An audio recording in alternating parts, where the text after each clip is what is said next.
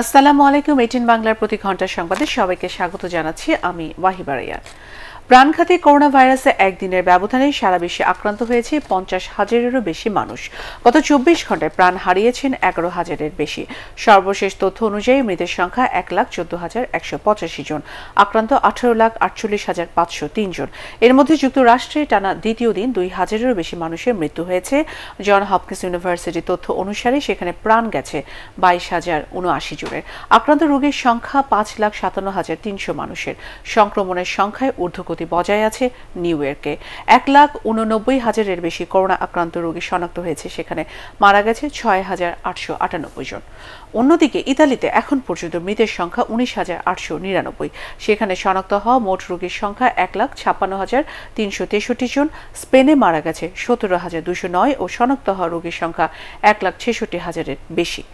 এদিকে গত 5 সপ্তাহের মধ্যে সর্বোচ্চ সংখ্যক করোনা রোগী শনাক্ত হয়েছে চীনে। 108 জনের দেহে পাওয়া গেছে এ রোগের নমুনা।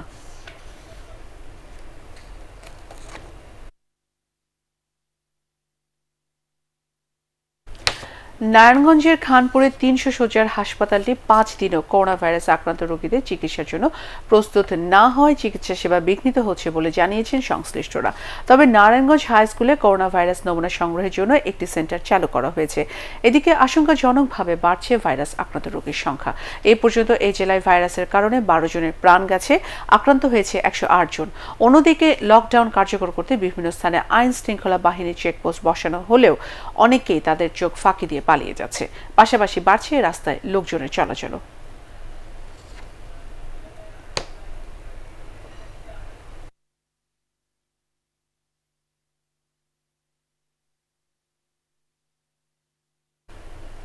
করোনা ভাইরাসের সংক্রমণ এড়াতে বরিশাল এবং লক্ষ্মীপুর জেলা পুরোপুরি লকডাউন করা হয়েছে। এই কারণে জরুরি পরিষেবা, চিকিৎসা ও কৃষিপণ্য ও খাদ্যদ্রব্য সরবরাহ ছাড়া সব ধরনের গণপরিবহন এবং গণসমাগম বন্ধ করতে রাত থেকে আরও তৎপর হয়েছে আইন শৃঙ্খলা বাহিনীর সদস্যরা।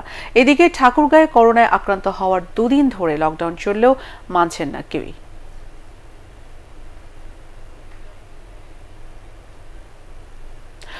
দর্শক, বরিশাল থেকে সেখানকার সর্বশেষ পরিস্থিতি জানাচ্ছে আমাদের প্রতিনিধি হুমায়ুন কবির।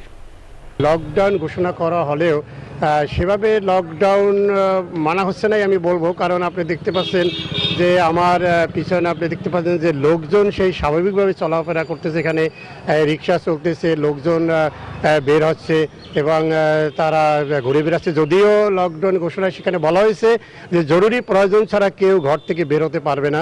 তবে আমি দেখতে পাচ্ছি যে গতকালকের যেভাবে বরিশাল নগরীর অবস্থা আমি দেখছি যে লোকজনের সমাগম বা কম ছিল, আজকের একইভাবে আছে। লোকজন তারা নগরবাসী তারা শহরে বেরোচ্ছে, তারা ঘুরে বেড়াচ্ছে।